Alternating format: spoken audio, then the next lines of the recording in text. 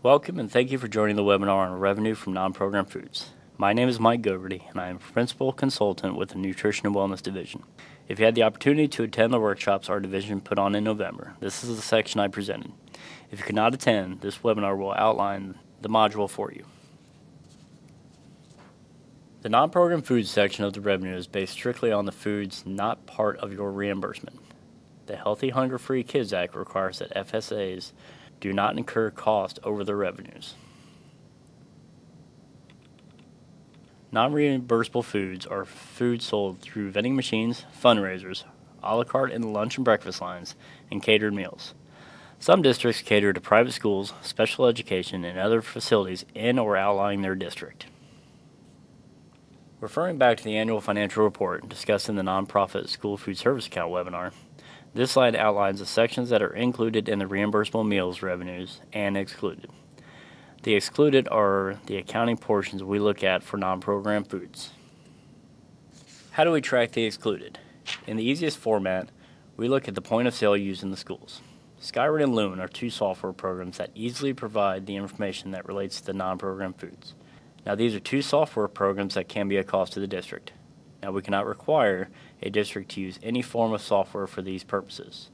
There are software programs out there that are free to schools that have the same capability.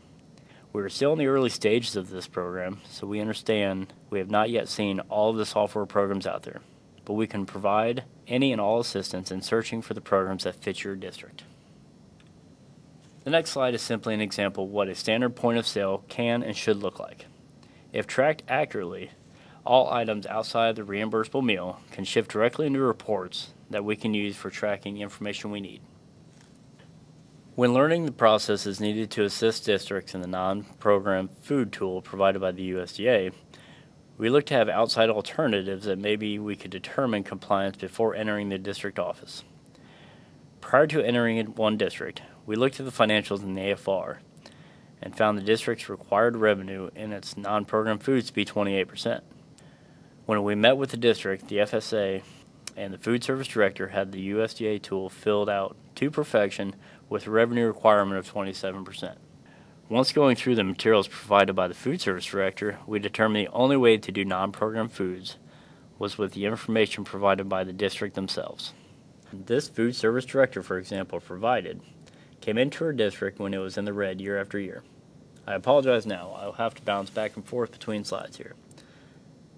The slide that has been on is the tool done by the food service director. Please notice the red and blue numbers, cost of non-program foods in red and the revenue from the non-program foods in blue.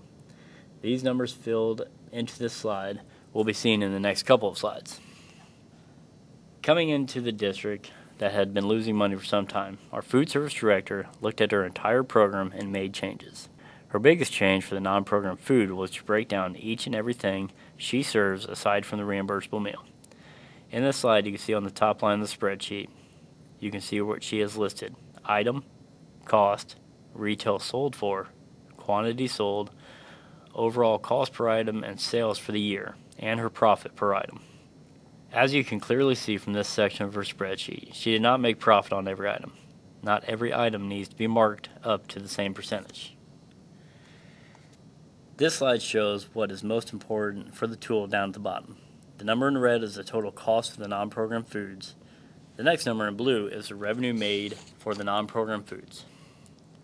So if you look at these numbers, you will see in the tool how the numbers were inputted.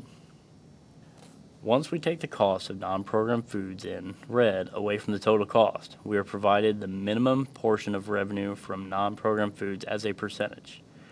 These two numbers determine this percentage. These two numbers do not change any other numbers or formulas in the system. Next is the revenue. Looking at the portion of revenue from non-program foods and total revenue, the minimum revenue required from the sale of non-program foods is computed. Based on the tool, our food service director knows that she's in full compliance with the revenue from non-program foods. The strongest point I can stress from this slide and the previous is that we do not look at every item. Our biggest concern is the cumulative numbers. The next two slides are an example of the tools that can be provided by ISB to assist in pricing of non-program foods. I took the information from the food service director's spreadsheet and inputted them in the tool produced by the resource management team in Michigan. Based on the 27% produced from the USDA non-program revenue tool for the district, I installed that into the tool. As well, I filled in the item, cost, and price charged from the spreadsheet. Based on the 27%, the approximate price in the center is determined for each item to determine what price should be charged to make adequate revenue. For example, please look at the cereal bar on the bottom left. The cost is 39 cents. For the desired cost percentage, the lunch program should charge $1.44 to make full revenue. This makes the 39 cents the entire 27% food cost of the $1.44.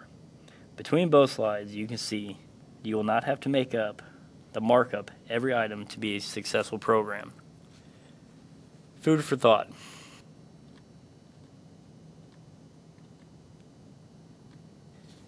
Markups do not have to be a standard. We hope that less healthy options will be marked up higher than healthy options. A la carte entrees options should be marked up higher than the reimbursable meal. We want each program to receive the reimbursement provided from the USDA, then make profit on the non-program foods. Again, we want districts to receive the federal reimbursement first and foremost. Simply stated, the USDA's only requirement is that you make more revenue than the cost you put out. The USDA non-program revenue tool has been a hard tool to grasp for us at ISBE. One major point that I stressed when out on reviews is, while it has been difficult for us to grasp this process, we will not fault districts for being out of compliance. We look forward to working with districts to get a better grasp themselves on where they are with the foods they are serving. Any questions and concerns, please reach out to the resource management staff for assistance. Thank you for listening and viewing this webinar.